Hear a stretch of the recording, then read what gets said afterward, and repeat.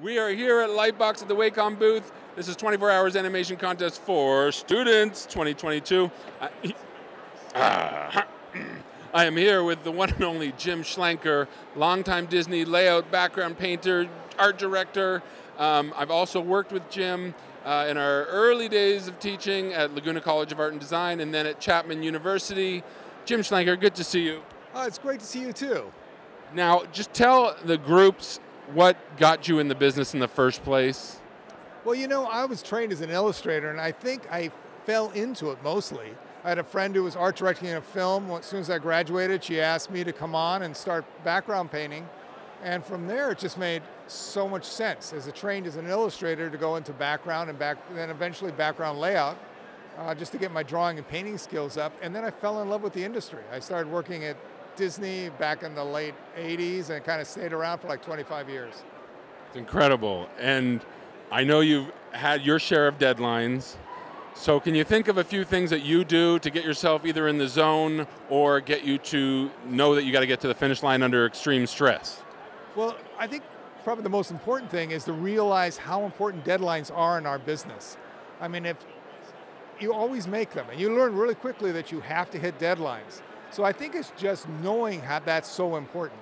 I mean, I always say that 50% or more of the job, probably more, is hitting deadlines and just being a nice person that people want to work with. Then all the other stuff helps. But that is such an important part of the business. No one cares how good you are if you can't hit a deadline. And also what I like about deadlines, and after, you almost have an internal clock. You start learning how to use that, and it puts limitations on you, so you have to think quickly and make choices. You're not endlessly what ifs, what ifs. A deadline really helps put a box around, limit your decisions, and be just clear and straightforward of how to execute things to the best of your ability and that makes sense within that given time. So yeah, it's pretty valuable.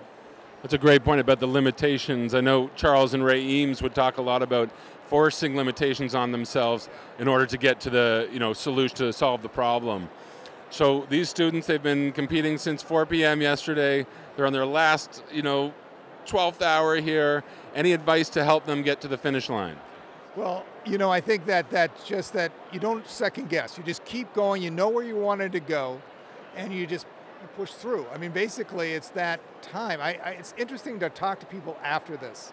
They always say, oh, it was so hard, but I loved every second of it. It's this big highlight, and that's part of the work. It's like you do oftentimes in the professional world, you have these tight deadlines, you have to really work hard, struggle, things fall apart, you fix them, and you get through it, and those are the people who are your friends your whole career. So it's that battle that makes it worthwhile. I think that's partly what they pay you for, is not when things go smoothly, when things kind of go askew, and you still have to hit those timelines. So yeah, it's valuable.